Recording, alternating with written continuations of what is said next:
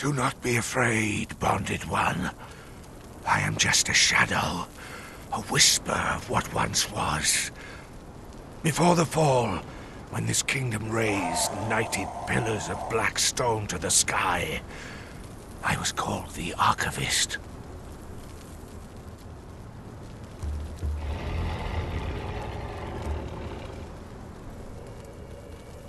Have you come to seek a way free of the bonding bracelet, human?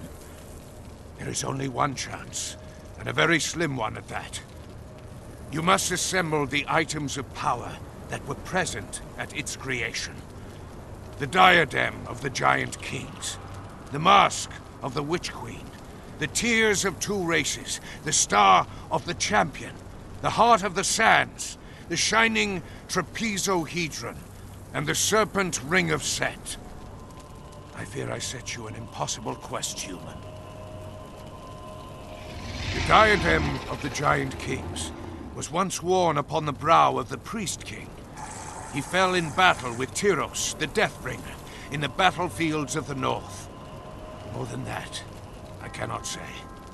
The Priest King was the most passionate and most volatile among us. I fear his downfall will not have been a simple matter.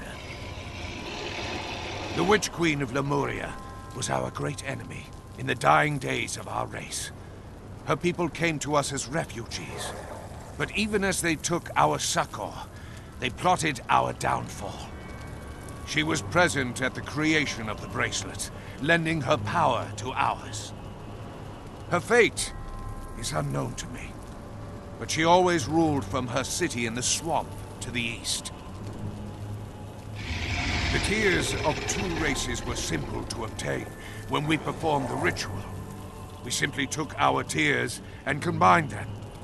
But who is left to weep for both races?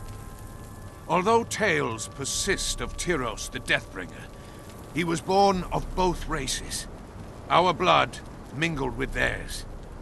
Perhaps his tears could be enough to fulfill the requirement. Obtaining them would be quite the feat.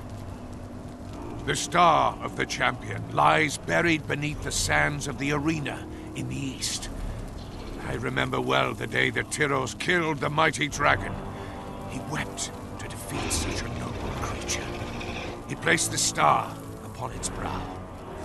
As far as I know, there it remains.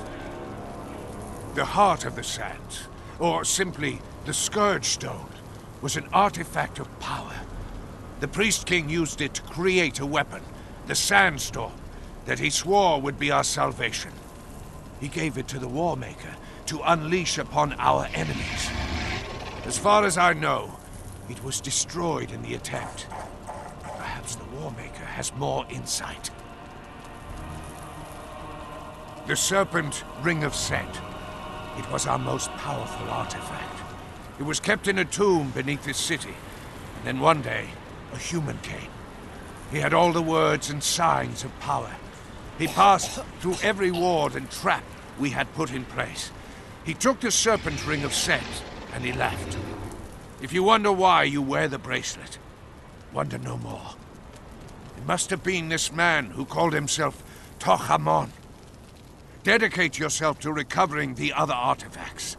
You will not recover the Serpent Ring of Set as long as you are trapped in this empire. Perhaps it will be enough. When you have the artifacts, you must place them on the receptacle north of here. Once you have filled this vessel with the artifacts of power, it will create a keystone. To remove your bracelet, all that is required is to touch it with the keystone. And then, mortal, you will be free. But freedom will mean giving up all that these lands have come to offer you. So choose wisely. To know is to live, human.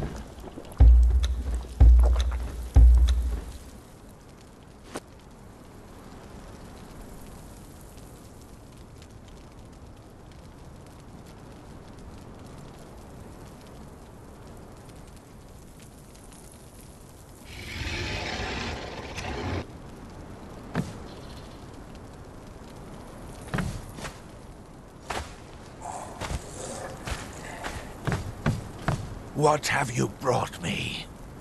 How did I die?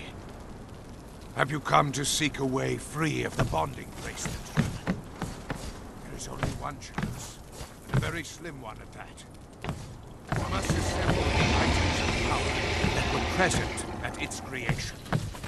The diadem of the giant kings, the mask of the witch, the tears of two races, the star of the champion, the heart of the sands, the shining trapezohedron, and the Serpent Ring of Set. I think I sent you